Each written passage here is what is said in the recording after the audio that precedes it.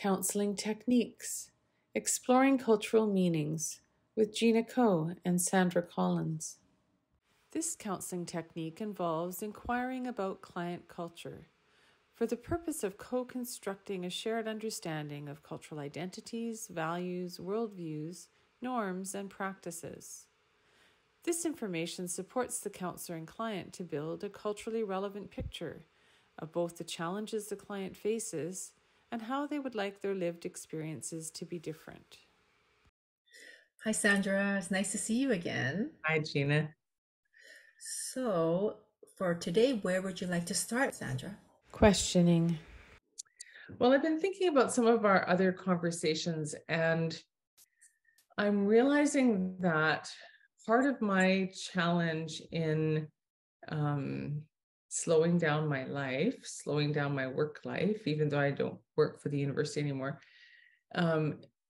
is about the bigger picture of what's happening in the world and how that's impacting me as a queer person, and then how that kind of ripple effects out to the things that I'm involved in. So I thought maybe that would be a useful thing to talk about today.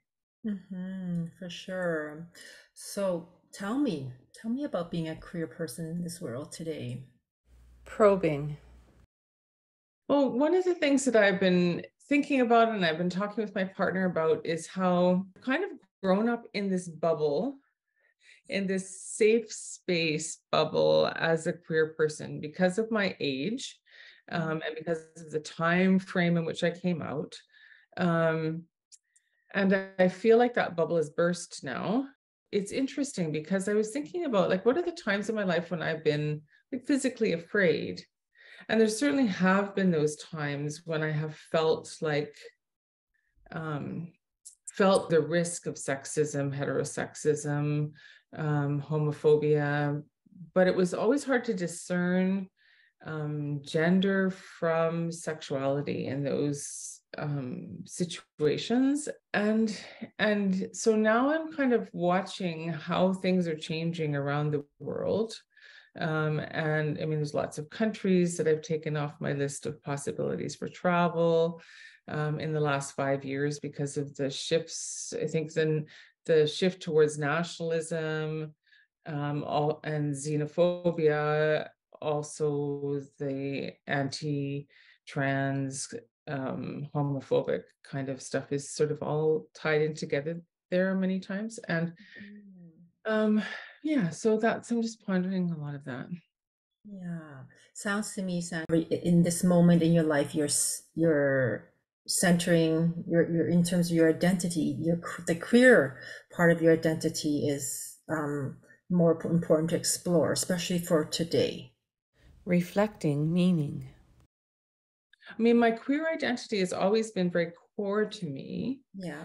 I live in Victoria, you know, and I've never before even thought about being queer in the broader community that I'm part of. And then in the last few years, I have felt the risk of putting out my Black Lives Matter banner and my Pride banners and those sorts of things, and kind of visibly identifying the space that I live in as from a values perspective. I do it anyway, but it's just interesting to me. And I see the world is changing. I watch what's happening in the US, and I watch what's happening in politics in Canada. And I just think, you know, the things that I have been privileged to not worry about, only because of this bubble of time in which I have existed in this world as a queer person, in this country as a queer person.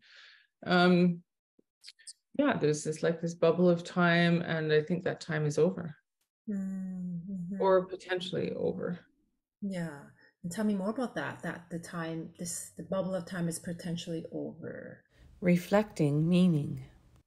I think there's this new freedom for hate to be expressed. I think it's always been there. I just think it's more open, it's more calculated, it's more systematically implemented. And part of what I'm reflecting on, you know, is that I think from a feminist and from a queer perspective, I have experienced this bubble, if I call it that, that those I know who were older than me did not experience. I had much more experience with overt violence and aggression and those sorts of things. And then, I'm also then from my writing on multiculturalism, thinking it's interesting that I even can talk about this little bubble of safety, because if I look at the Black community or the Indigenous community, since colonization, there has been no bubble of safety. Like this is the ongoing experience. So there's also this sort of consciousness raising for me now around that I'm experiencing this little bit here that is a little bit of the big bit that other people have been experiencing all along. And I have known that in an intellectual way, and taken a stand against that in an intellectual way, but I feel it on a more visceral level, I think is what I'm saying. Right, right.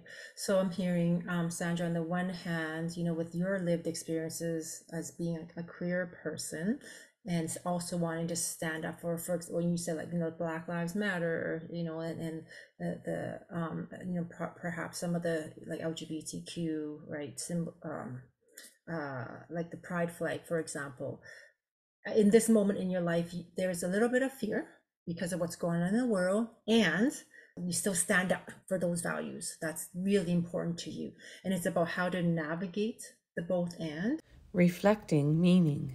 Is that what I'm hearing? Clarifying. Yeah, and it's about, I think for me, understanding why I can't give up. Why I can't relax. I would never give up, but it's the why I can't, like, just slide into retirement and do my art, and why I can't just relax, because I feel like we've shifted into this time period where it's more important than ever for there to be as many voices as possible pushing back on that, on those systems of oppression. So it's helping me to process. I guess I'm looking at what's going on in the world, and it's helping me to process my own unrest and why I feel like I have to just keep going. Mm-hmm. Even though sometimes I do want to just, like, rest. Right, right. You're making me, reminding me of a book that another client, introduces, called Rest as Resistance, right? So I haven't read the book. However, I hear that the idea is that we do need to rest in order to resist, and then so that we can do both. Reflecting meaning. Yeah, that's an interesting, I mean, it fits in with our sort of talk around self-care, right? That we can't do our best work with our clients if we don't take care of ourselves. So yeah, I guess that's interesting. I like that rest and resistance. Yes. And it's sort of, we've been talking, about balance in our lives, both of us, and so yes, maybe that's part of it. But I like that theme, rest and resistance, because it ties them together. It ties the two pieces together in a meaningful way. Right, right. So Sandra, I'm hearing how important this topic has been for you, and we have been talking about it today. Partly, again, when we look at values-based work, right? Like who am I, and what do I stand for, and how come I stand for these things? How do I live my life? How do I take action towards these values? That's what I'm hearing today. Mm-hmm. And also, I'm hearing that sometimes rest is hard. Summarizing. And also from prior sessions, I hear that you are doing other, things to rest, such as your creative work and spending time with your partner, and making room for that area of your life as well. Offering affirmations. Yeah, thanks. I'll keep thinking about that.